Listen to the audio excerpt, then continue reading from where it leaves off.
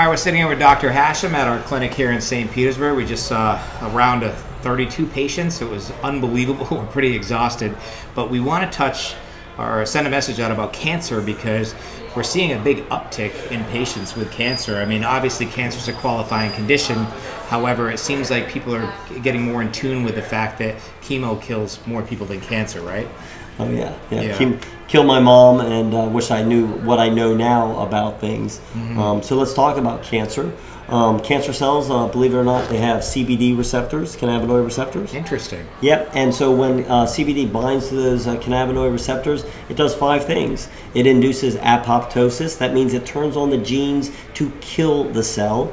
It also decreases hematogenesis, the development of blood vessels towards the cancer cells so that they get nutrients. It also stops a process called phagocytosis, whereby the cell eats its own organelles to survive if it doesn't have any energy supplies. So it causes the cancer cell to commit suicide. It's nice, huh? Wow. And then on top of that, it decreases the likelihood of metastasis. However, if cancer cells metastasize, they have these sticky little outer layers so they can stick to your normal cells. It smooths that out and prevents that.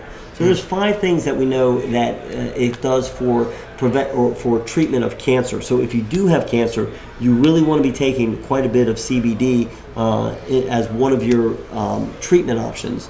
You want to saturate your body with kind of as much cannabis as possible to attack. Because the thing is, I mean, you can take skin cancer is the easiest one, right? Because you can apply it directly to the cancer and you can see it actually happening. But when you have a pancreatic cancer, or liver cancer, or breast cancer, you have to saturate your body so that you know it's attacking from all angles, right? Well, yeah, and let's face it, some of these cancers are not just isolated to that organ; they're throughout the body. You know, and they multiply very quickly. They multiply. And here's the other thing: even if you don't have cancer, let's think about this. How does cancer start? 1 cell or a billion? One. So if you're taking something that's preventive, CBD, and prevents the cancer from growing, wouldn't you be better off? Yeah, I mean, preventative is really what we need to focus on because we're so busy treating. If we focus more on preventative, we wouldn't have to treat. So prevention is the key. So all our young listeners out there, really pay attention. Put yourselves on CBD twice a day, every day. You'll be very happy. You'll see results. You'll feel better, and you'll know that you're giving yourself a quality product that is meant to be and meant to help you out. And that's why Big Pharma doesn't want us using this.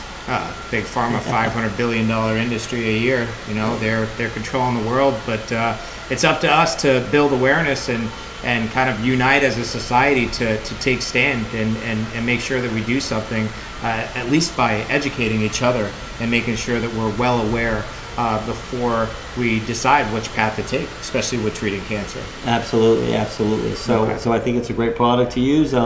I use it every day. I know Nick does. I just encourage my kids. I got a 20-month-old daughter at home. We give it to her every day in low doses, but really helps with her teething.